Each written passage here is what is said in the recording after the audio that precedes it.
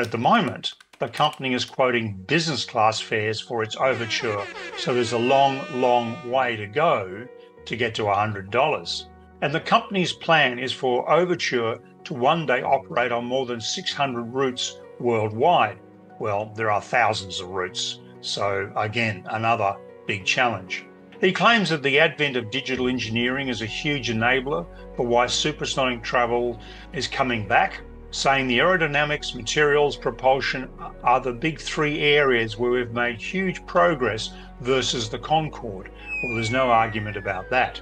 Construction was completed last year on Boom's Overture Superfactory at Greensboro, North Carolina, and it's been designed to scale to produce 66 Overture aircraft per year. The Boom Overture is designed to cruise, as I mentioned, at Mach 1.7, which is 1,806 kilometers an hour or 1,122 miles per hour. And it'll have a range of about 4,250 nautical miles, which is 7,870 kilometers or 4,890 miles.